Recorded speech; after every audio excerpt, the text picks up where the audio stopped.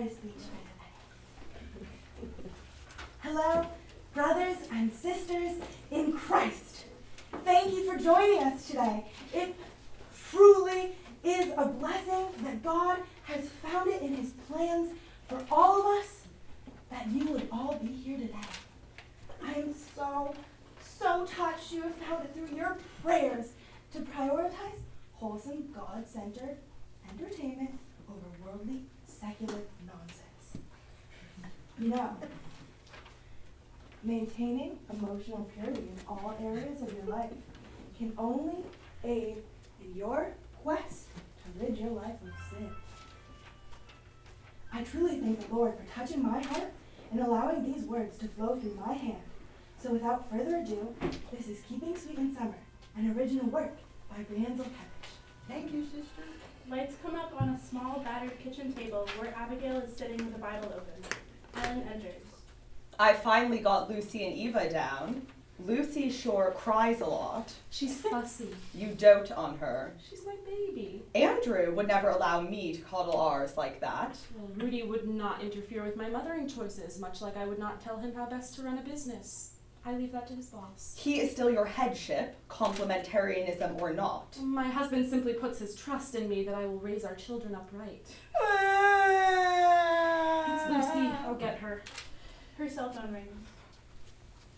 Hello, my love.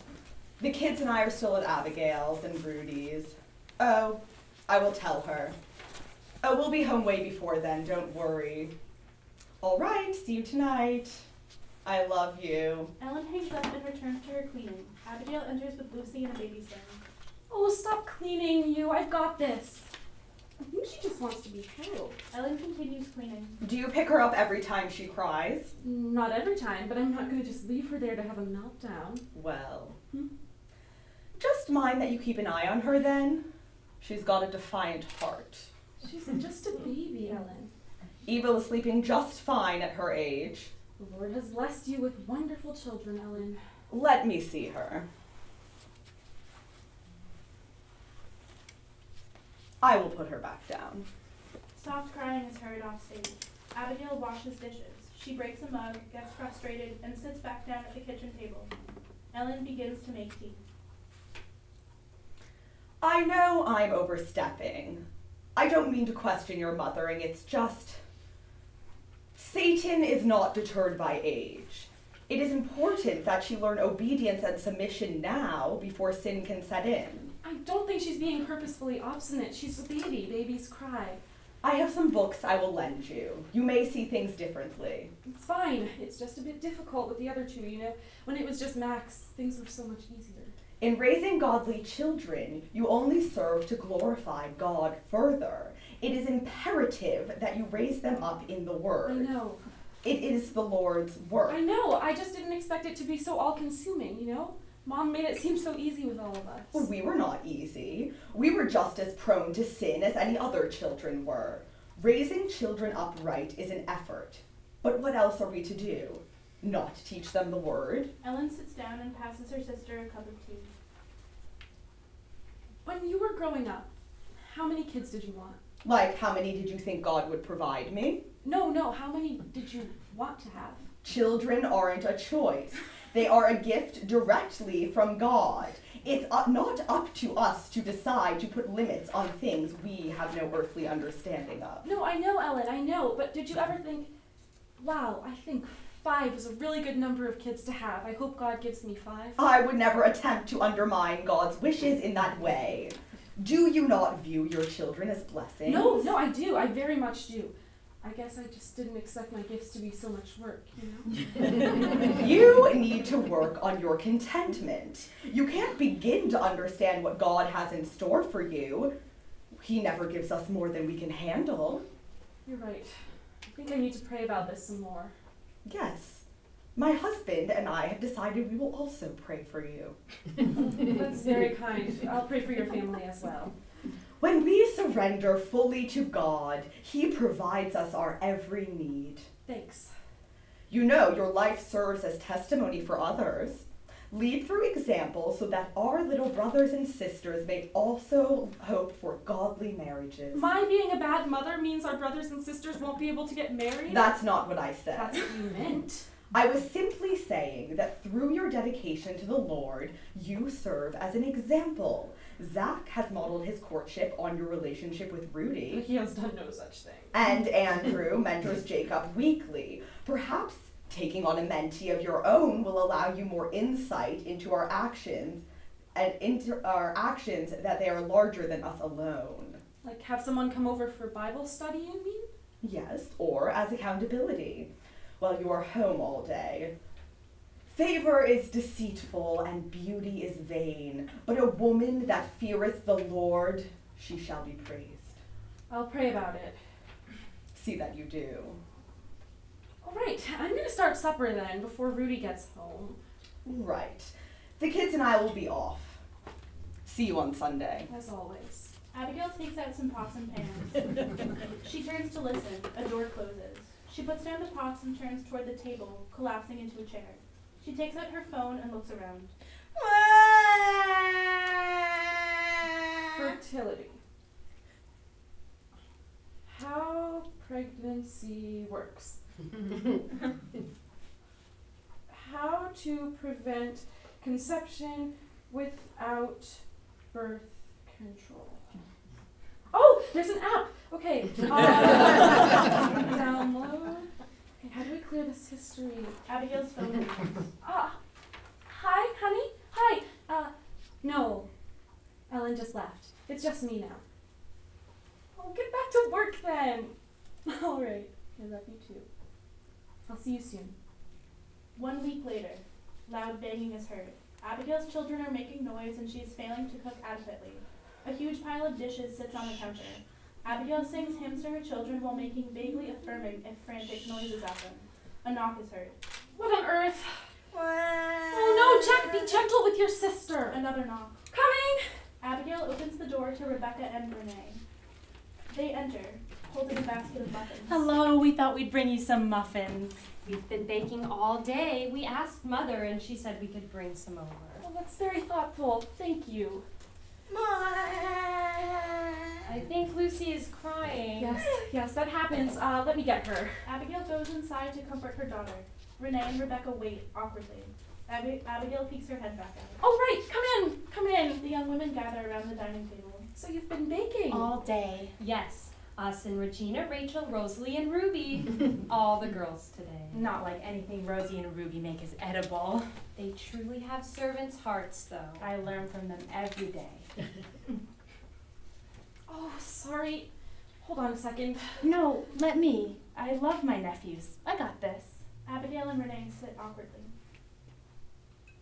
Will you allow me to help with your dishes? Sorry.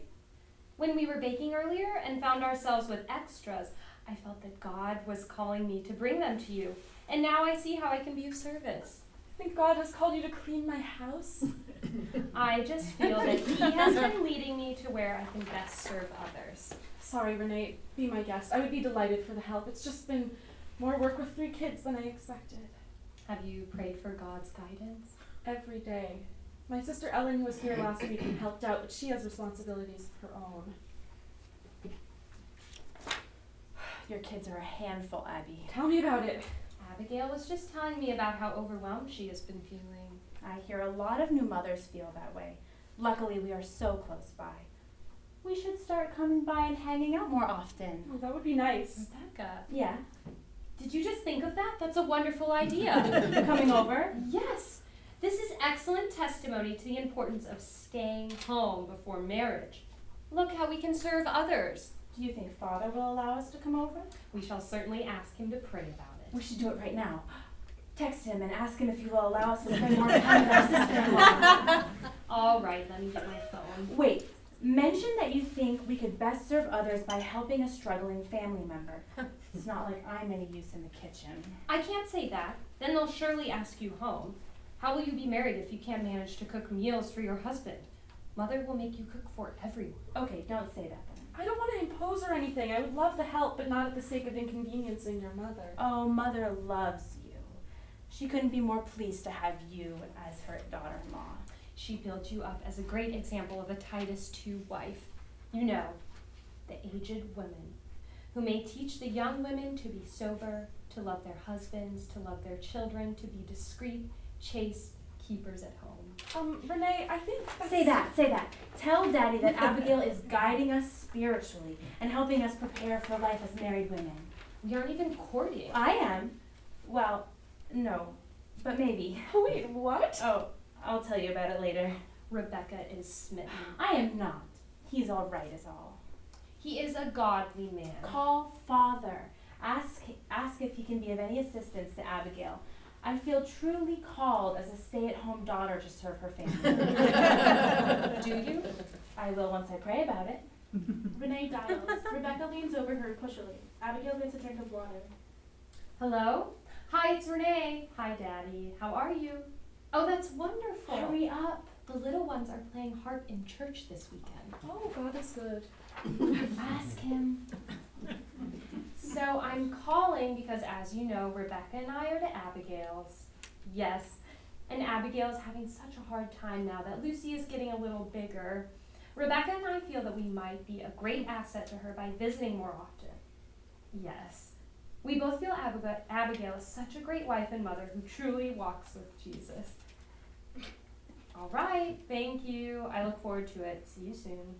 What'd he say? He asked us to come home so that we could pray about it as a family. Well, don't worry about me. I can do this, but that's good. Best we could hope for. He asked that we come home right now, though. Renee and Rebecca gather their belongings. Thank you for coming. Even if it's just infrequently, I really appreciate the help. You two truly have servants' hearts. I am so blessed to have you and the rest of your family as my in-laws. Thanks, Abby. We love you too.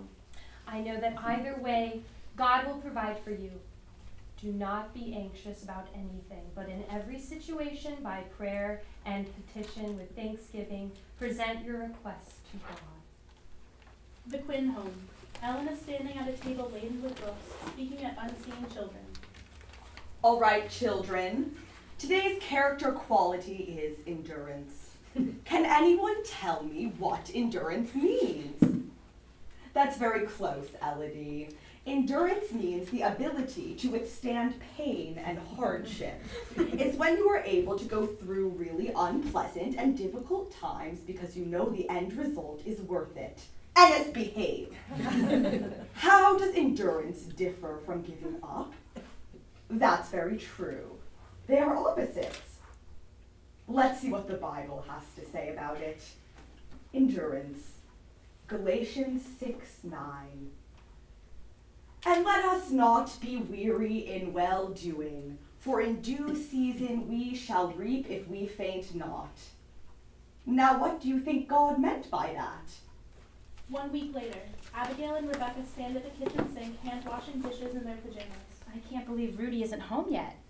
Well, you know him, working hard to bring home the money while I stay home and shape young minds. Wives, submit yourselves unto your own husbands as unto the Lord. That's what drew me to Rudy, you know. Your desire to submit to him? No, I had seen your family in church and spoken with a few of you. I always admired that in conversations your siblings were all so able to have the perfect verse for any occasion. My father had met your brother in a Bible study group and impressed me the strength of his character, that he was a good and godly man, curious but committed to the Lord. He felt we were similar in that way. I spent my childhood reading as many of my dad's books as I could. I remember arguing about dispensationalism versus covenant theology as a child. I don't even think I was riding a bike at that point. Anyway, my dad introduced us at church. He said, "Mr. Turner, I'd like you to meet my daughter Abigail. I think you two could have interesting discussions on theology. You are similarly struck with an appreciation of God's word." And as my dad stood there, your brother, he just smiled at me and said, "And be not conformed to this world, but be ye transformed by the renewing of your mind, that ye may prove what is that good and acceptable and perfect will of God." Pleased to meet you, Miss Anderson. And I think I just knew. Of course, Dad had vetted him, and he was a longtime member of the church and had proven testimony. We courted, and we discussed the Bible for hours. But it was then that I knew. Just then. Rebecca looks mildly ill. I admired you greatly during your courtship. Oh, thank you. No, I did. I saw you with my brother and how you both put the Lord first in your relationship, and I just wanted a relationship like that. I will pray that God finds you a suitable match, that you will too find a man who loves the Lord as much as Rudy does. No, I'm not jealous. Or maybe I am. I should work on that. I will pray about it. How did you know? You say you knew, but how did you know? Well, I think I was just really, really head over feet in love with your brother. I can't explain it. My father thinks, and maybe yours does too, but my father thinks that any man and any woman can make a marriage work as long as they put the Lord at the center of their relationship. A woman will submit to her husband and a man to God, and he will leave the home to earn a wage in return, and she will raise the children, and their disputes will be solved through obedience to God. Do you believe that? I believe that Rudy and I have worked so well thus far because we both have serving God as our common goal. But I think it helps that we have similar dispositions. We can both be quiet and prone to bookishness. But when you met him, did he attract you besides his works? If you are asking me if I lusted after your brother, the answer is absolutely not. We were quite chaste. We didn't even hold hands until our engagement. You chaperoned us. No, sorry. So sorry. I didn't mean it like that. I would never doubt your character or your chastity. Just, did you find him handsome? Oh, of course I found your brother handsome. He has such a pleasant countenance. I thought for sure our children would be cheerful like that, but I was just very careful to maintain purity of the spirit as well as the body. Our physical relationship came later, and we built that as a couple, as one does. Are you struggling somehow? No, it's not that. I'm not taken with lust, if that's what you're saying. But what are you saying, then?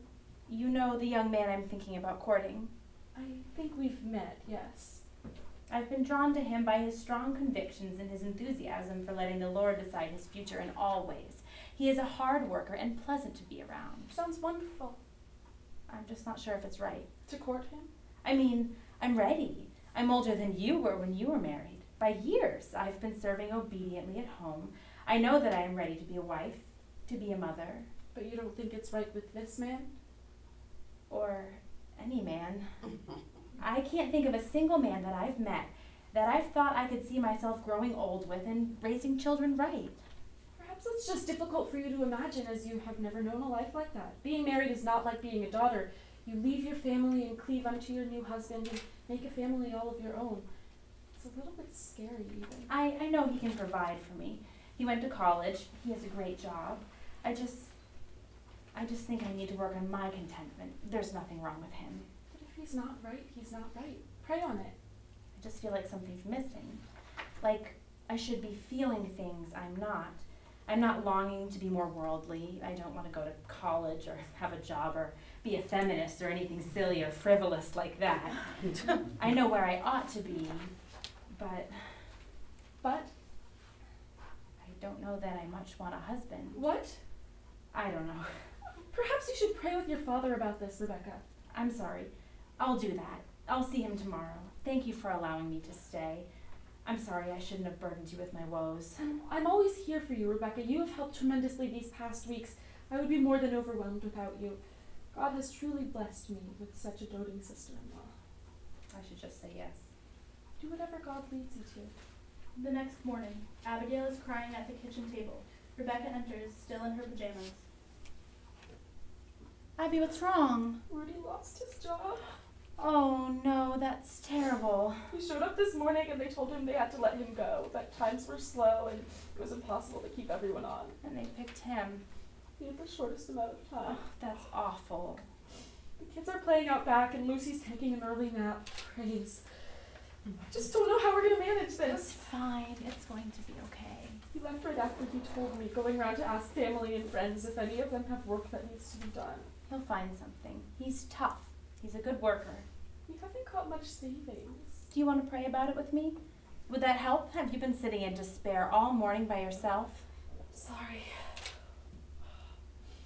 You need to get it together. It's not becoming for a mother to act like this. God will provide for you, Abigail. You've put all your trust in him, and he shall repay you. But I haven't. I've been so terrible. I've gone against God's wishes in so many ways. Abigail, we are all sinners, and Jesus loves us just the same. He died for our sins, and by his grace alone you are saved. Mommy, I willfully disobeyed. Then repent and be sorry. God's forgiveness inspires us all. For by grace are ye saved through faith, and that not of yourselves. It is the gift of God, not of works, lest any man should boast. That which you do is not your salvation, Abigail. You know this. I don't want to. I can't. I'm scared. I can't do this. Sounds of vomiting are heard. Are you all right? Sorry. I didn't mean that. My anxiety is getting the better of me. There is an awkwardly long pause, like you could maybe boil water in this length of time, but probably only a cup of water.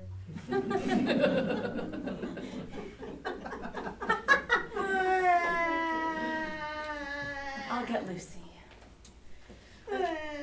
A few days later, Abigail, Ellen, Rebecca, and Renee sit around Abigail's kitchen table. Both Abigail and Ellen have babies in slings. A birthday cake sits in the middle of the table. I just wanted to say it's been a true blessing having my older sister here today, as well as 2 of my sisters in marriage. You 3 have been so supportive of me during my first years of marriage, and I can only hope that the next 6 go as well as the first 6 did. It hasn't been easy, but Rudy and I have committed ourselves to the Lord, and through him all things are possible. Through rough times, it has been so helpful to have you by my side. God has provided you with a wonderful husband, Abigail. That's all his work. We are only here to help guide your way. Yes, but there is no one else I'd rather share my table with on Lucy's first birthday. I'm so blessed to have such wonderful aunts leading my daughter by example. May she grow up to be just as humble and God-fearing. Amen. Rudy will certainly find work soon, with faith in God. I pray that he will. But for now, cake! Abigail cuts each of her sisters a slice of cake. She serves herself one, takes a bite, and promptly covers her mouth with her hands. Are you all right? Abigail runs to the bathroom. Vomiting sounds are heard again. I think she has a bit of a bug. She was sick a few days ago, too. I thought it was just nerves. Ellen follows Abigail towards the bathroom. Mother is so proud of you for selflessly serving Abigail like you do. She's kind to put me up. I wish that I too could be here to serve Abigail, but I trust Father's wisdom in keeping me home. Ellen knocks on the bathroom door. Abigail pees in a cup, waits 3 minutes, not 5. Abigail, are you all right? Fine, just a touch of the plague, I think. Do you need some water? Water would be nice. I'll be out in a moment. Ellen returns to the table. Is she okay? She'll be fine. It must be nerves. You know. You must be right, Becca. Has she thrown up more than this? Actually, I do think she threw up yesterday, too. Maybe some sort of 48-hour bug? That must be it. Abigail looks down at a pregnancy test like Jesus himself slapped her. Shit. Abigail pockets the test, exits the bathroom, and returns to the kitchen. How are you feeling, Abigail? Sorry, a bit queasy. I'll be fine. Why don't you 2 clean up and I'll see if I can't get Miss Sick over here to bed. Are you sure? I've got that, certainly. No. Sister's responsibility, you know. Ellen corners Abigail, who is brushing her teeth. All right. Spill, sister. I'm pregnant. Yes! I haven't told Rudy, so don't go telling people. Wait, did you just find out? Just now. Oh my gosh! Why aren't you more excited? I'm already overwhelmed, and I've got Rebecca cleaning up after me all day. Children are a blessing. They won't always be little. You need to enjoy it now. How can I enjoy anything when I'm cleaning all day? Soon they'll be old enough to help like we did for Mom. I didn't want this, okay? I was happy with 3. Wait, is this why you were asking me if I had thought about how many kids I wanted to have? I thought you just found out. I did just find out. Abigail, what are you saying? I hoped this wouldn't happen. Well, God doesn't work like that. He doesn't care what you want. He has a plan for us all. Okay, well, this wasn't in my plan. Are you saying you took measures to prevent this child from existing? I didn't do anything unnatural. I didn't take anything. We didn't use anything. You took measures to avoid conception. You tracked yourself. Well, I didn't do a very good job now, did I? This is so far from the life Mom and Dad sacrificed to make possible for us, Abigail. This is so disrespectful to them. And God. Well, there's nothing I can do about it now. I learned my lesson. There. Are you happy? No! How can you not see what a big deal this is? You've all but made an onanist out of your husband. I have done no such thing. Wait. Does Rudy even know about this? No, and you will not tell him. I cannot believe this. My own sister. Don't you remember your marriage vows? Of course I remember. I need some time to pray about this. I'll be downstairs. Ellen goes back downstairs. Is she all right now? Yeah, I think she'll sleep it off. A bit of temporary excitement, I think. Abigail is very even-tempered. She will be right as rain soon, I imagine. I hope so. Please try to keep her in your prayers tonight. I think it might be best if you two went home for a bit. I'll mind Abigail. Well, they are gone now. That's probably best. What were you thinking? I couldn't handle more kids. I'm so overwhelmed and scared as it is. The Lord alleviated your woes by bringing Rebecca to you. Is that not sign enough that he provides? I cried by reason of mine affliction unto the Lord, and he heard me. Out of the belly of hell cried I, and thou heardest my voice. Put your faith in the Lord, for he will provide. And what am I to do when she gets married, and I have 4 kids, and then 5, and then 6? They won't always be little. I'm not Mom. I'm not cut out for this. Don't say that. This is your sacred calling. This is your responsibility as a woman. I can't think of another option. I am leaving. I will pray for you. You are setting a terrible example for your children. You will regret this. The Turner home. Renee sits on stairs outside of her house reading a well-thumbed Bible. Rebecca runs outside and thrusts her hand in front of Renee's face. He proposed. Praise the Lord, for he is good. You must be thrilled. I am pleased. The girls sit in silence. Rebecca fiddles with her wedding ring. Do you think that the Lord will provide a godly man for me to marry? I've been praying that he will. That's all we can do.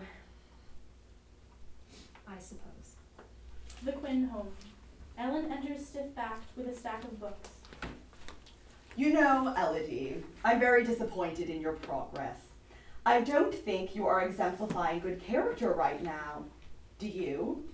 Please go pray about your behavior so that God might lead you towards being more obedient. Now, please. A soft knock is heard. Abigail answers the door to a distraught Rebecca. They sit on Abigail's front porch, and Rebecca cries. What happened? I don't know. I freaked out. I couldn't go through with it. The engagement. It's all too fast. All of it. I don't know what I'm doing. It was fast. I'm sorry. I shouldn't have come. I just should tell him how I feel. If you feel that's right. I think so. Rebecca looks up to see Abigail rubbing her stomach. Wait. Are you pregnant? I am. Congratulations! Thank you. You don't seem happy. I am happy God saw fit to bless a sinner as me with a child. But I would have preferred to keep my quiver small. and go against God's desires? Are your desires not similarly contrary to God's plan? Have I been so transparent? I'm in no place to judge. Won't you? Abigail sits down on the bench next to Rebecca. What a pair we make. Sometimes I think it's not supposed to go like this. Come unto me, all ye that labor and are heavy laden, and I will give you rest. I don't feel rested. I just feel more conflicted. Alan would say it's because you're choosing sin, that the right decision always lays light upon the soul. And what do you think? Last night when I was praying, all I could think about was this verse that Ellen used to repeat when we were kids, and I wanted something that she had. She never told me not to be covetous. No, she would just say, "Not that I speak in respect of want, for I have learned, in whatsoever state I am, therewith to be content." It kept running in my mind that I am called to contentment with the station I am given, and to want for nothing, for God will provide. How do you stop wanting something bigger, something better? I think you'll always wonder until one day you just don't. How do you know which path God is leading you down, and which path others are telling you God is leading you down? You don't. You just need to have faith that you're doing the right thing.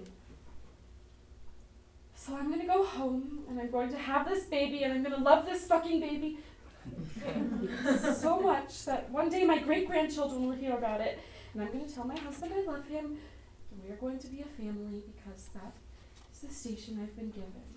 My doubts serve no purpose here because I'm part of something that is bigger than me. I just thought I would be happier you know, happier and more content. We will have all of eternity to be happy. So for now, learn to pretend.